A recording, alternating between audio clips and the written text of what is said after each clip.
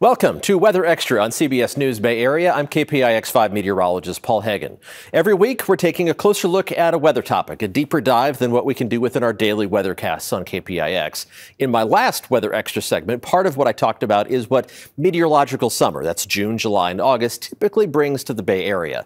This week, I want to look at how summer is changing across the country and here closer to home. And it's also a good time to go through some heat safety tips. As planet-warming gases from fossil fuel burning increase global average temperatures, we are experiencing more extreme heat events, both globally and in the United States. It's no surprise that extreme heat is most apparent in the summer since it's just the hottest time of year.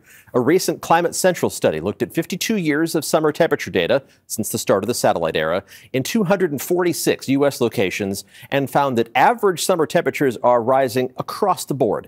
96% of the locations analyzed had an increase in average summer temperature, and over half of those locations warmed by 2 degrees Fahrenheit or more. Summer warming was greatest in the western and southwestern United States. The 3 greatest increases in average summer temperatures since 1970 were in Reno, Nevada, with a 10.9 degree increase, Las Vegas, Nevada, and Boise, Idaho, both registering more than 5 degrees Fahrenheit.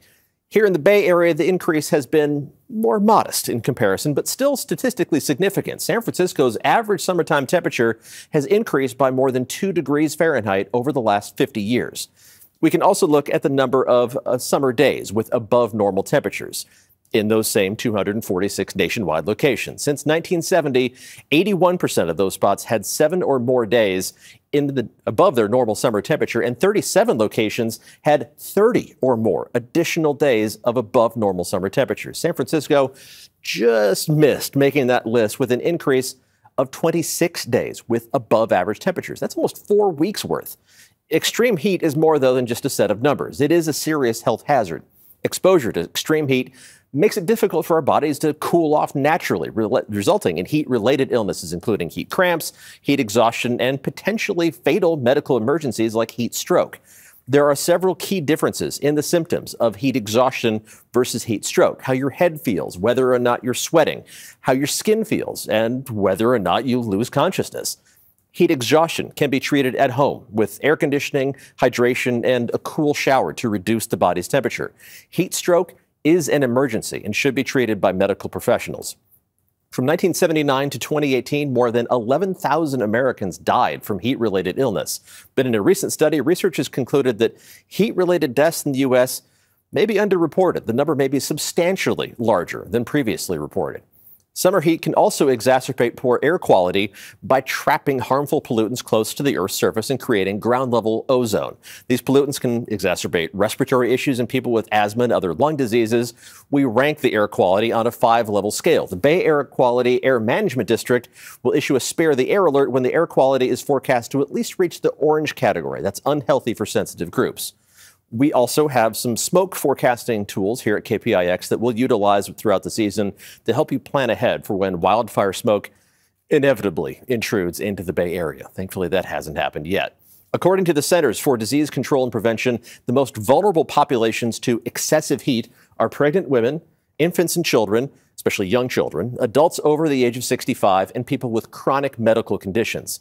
Low-income households and outdoor workers are also at a greater risk of health complications due to the heat. The advice during heat waves is always common sense stuff, but it's always worth repeating. Find some air conditioning or at least some shade as often as possible. Reduce your exposure to direct sunlight. Wear loose-fitting, light-colored, lightweight clothing, and most importantly, stay hydrated.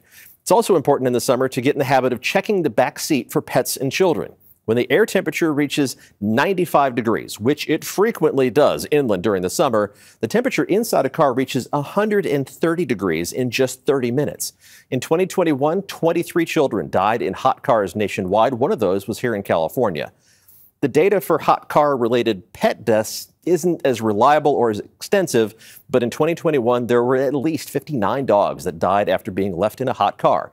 Whatever it takes to remember to check the back seat every time you drive somewhere, do it. Leave your wallet or a purse in the back seat if you have to. It only takes one instance of forgetfulness to result in a tragedy. Finally, there's one other thing to keep in mind. An air temperature of 95 degrees results in significantly hotter temperatures for outdoor surfaces. Concrete heats up to 125 degrees and asphalt over 140 degrees in those conditions. So just avoid walking your pets in the afternoon when temperatures are at their hottest. Playground equipment also heats up faster than the air temperature, leading to the risk of skin burns for children. For both pet safety and playground safety, just utilize the 5-second test. Place your hand on whatever surface you think might be too hot, whether it's a sidewalk, street, or the backyard swing set. If you can't hold your hand there for at least 5 seconds, it's too hot for puppy paws, it's too hot for your kid's skin. That's it for this week's Weather Extra. Meteorologist Darren Peck will be back next week to cover another topic, and we are always looking for new ideas for these segments. If you have a weather or climate question, just email it to us, weatherextra@kpix.cbs.com.